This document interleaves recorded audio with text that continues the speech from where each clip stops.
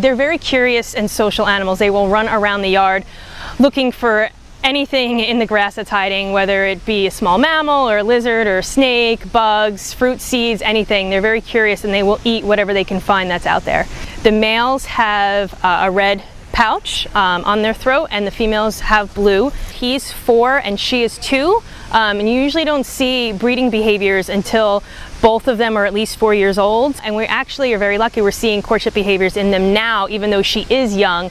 You know, their beaks slapping and tapping, and he is finding food in the yard and he is presenting it to her. When the female sits on the nest, she doesn't leave for the month that she's incubating those eggs, so he needs to present food to her to say, I will provide food for you during the whole nesting period, so she knows that she can count on him. So within the next year, we'll see a lot of courtship and reproductive and breeding behaviors from the two of them, and he'll continue to pursue her to let her know that he is a good mate and a good male to be with. Back in 2006, there was only 3 breeding pairs of northern ground hornbills in the country, so it's great to be a part of that breeding program.